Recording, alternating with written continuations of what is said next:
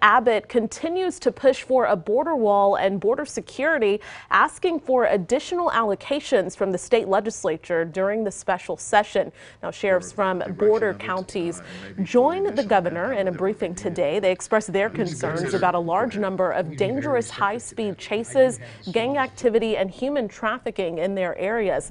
One sheriff said he doesn't have the budget or the resources to respond to activity near the border. A reporter pressed Governor Abbott on how much the wall would actually cost and what's the timeline. Do you think even in our lifetime that this wall will be built?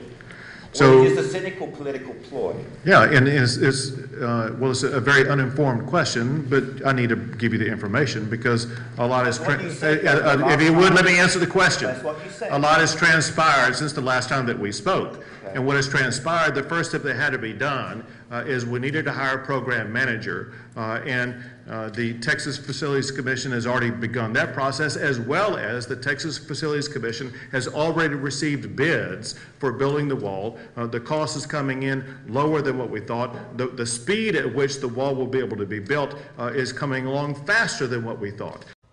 Now, Governor Abbott recently authorized a $250 million transfer for the project to identify where fencing needs to go and to start building.